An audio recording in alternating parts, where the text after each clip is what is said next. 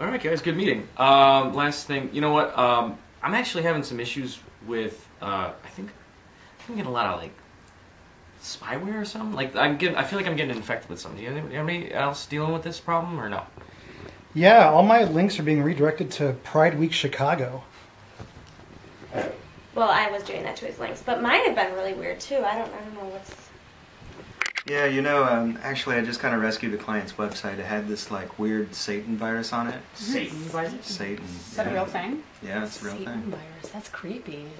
We've got to be really careful then. I mean, we need to not be installing software. Maybe we need to like really lock down what people can install on their website. I always use protection when I surf online. You should always use protection. Yeah. Yeah, I agree with that. Well, has anybody been, installing software that isn't approved software or anything like that?